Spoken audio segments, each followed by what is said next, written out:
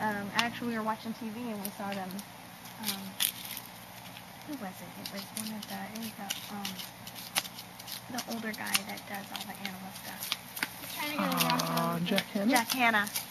And he was doing the program, and they were down on the beach, him and his wife. Got the rock that was stuck in the ground. Yeah. And those were the kind of penguins that we were. Give me a rock.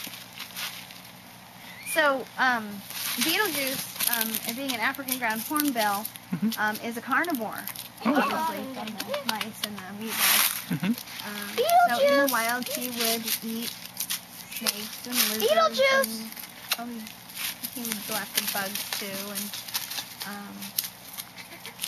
maybe even mice or baby birds, eggs if he found them. Beetlejuice!